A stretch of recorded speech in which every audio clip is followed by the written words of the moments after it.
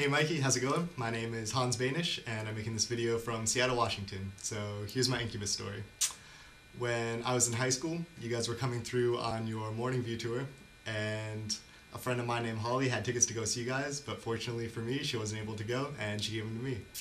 And at that point, I hadn't been to a concert before and you guys simply blew me away right from the start. Just the quality of your sound, the energy that you had, your stage presence, and the way you interacted with the audience is all just amazing. And I was really inspired by that.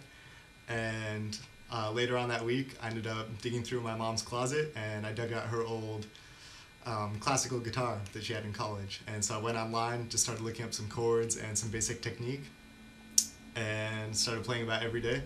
And after a little while, I could start learning some Incubus songs. And there's just a lot of little things that I noticed in the way that you play that I really liked. The first was that you never really use any standard chords. You're using a lot of alternative chord voicings and a lot of inverted chords. My favorite one that you guys do is that first chord in the intro of Just a Phase, this one. And it's just little things like that that really defined your sound and what really made me like the music from the beginning. I also started looking more into your technique, doing a lot of the bends and slides, just really fast in and out of notes. And then you also do a thing where you're finger picking, but you're still using your pick.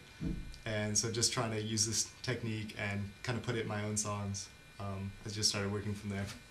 So after working with the acoustic for a little while, I ended up getting an electric. And to get that Incubus sound, I went out and the first thing I got was a phaser and then also a delay and echo pedal. And I don't know if you can see on the screen, but there's actually little dots, different colors up here around the dials, because that's what I heard that you did in an interview. And so, trying to play like you, I got some more little articles here. You can see you're on the cover, and just kind of learned a little bit more about your technique and your style. From there, I started looking at some of your influences, people like Andy Summers, Vi, Zappa, and I hadn't really heard any of them before, so it really just kind of opened up the doors for me, music-wise too. So I kept playing through high school, and then into college, I ended up making a little band. And so we started scheduling practices, and then from there we went to doing some parties, and then school functions, open mic, then playing some bars. And by the end, we actually got to travel around the state a little bit and make music. And so being in this band, making original music, and performing, this was all inspired by that first concert that I saw you guys do, and especially by you, since I was playing guitar. And so a lot of the original work that we did was really influenced by you. So during this whole time that all this was going on, I was still really into Incubus, buying your albums, DVDs, going to your shows, and people were giving me gifts for that. My parents got me both of Brandon's books.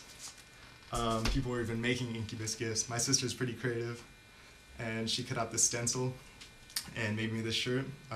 It has the Sanskrit on there, and then the Incubus font from the Crow album there on the side. This used to be blue on the stencil, but I've worn it so much it's all faded out.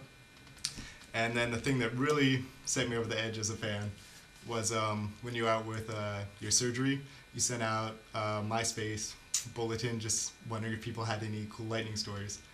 And I was taking electromagnetism class at the time, and so I'd actually just done a report on lightning, so I sent you a little bit about that. And then also I'd been doing a bike tour earlier where a guy had lightning strike in a cornfield next to him, and he'd heard the corn popping and went out in there and actually picked up some of this like mutilated popcorn and showed it to us back at camp. So I sent you that. And then at the end of that, I just had a question for you where I said, one of the reasons that I love your band is the non-traditional instruments that you add to the mix, especially for a rock band. I was wondering if you had anything new that you were experimenting with for future songs. And I couldn't believe it. The next morning I woke up and you'd already replied. And here's what you said. Hey man, thanks for the story. Amazing. I'm currently working on a concert piece for a full-size symphony orchestra. It should be performed sometime in early 2008. So I got this last April, and ever since then I've just been really stoked for what you're doing with this piece and just been really excited to hear it. And now that we know when it's coming out and that you have this contest, I'm just hoping that you'll pick me as the person from Washington to be able to go see it. So I just wanted to say thank you for the music and for inspiring me and all these other people on the web. And thanks to the management for organizing this. And I hope to see you down in LA and we can party serious. Later.